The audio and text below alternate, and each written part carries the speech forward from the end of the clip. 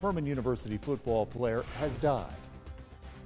Such a sad development. He was hospitalized earlier in the week, suffering a medical emergency during football practice. Bryce Stanfield is his name. He was a junior at Furman. School officials say he has been on life support at Greenville Memorial. According to the school, Stanfield was majoring in health sciences.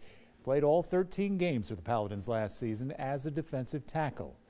The head football coach, Clay Hendricks, released this statement, quote, "Bryce was an outstanding young man and an equally fine student, football player, and friend." 7 News will have a lot more about this tonight, 7, 10, and 11 o'clock.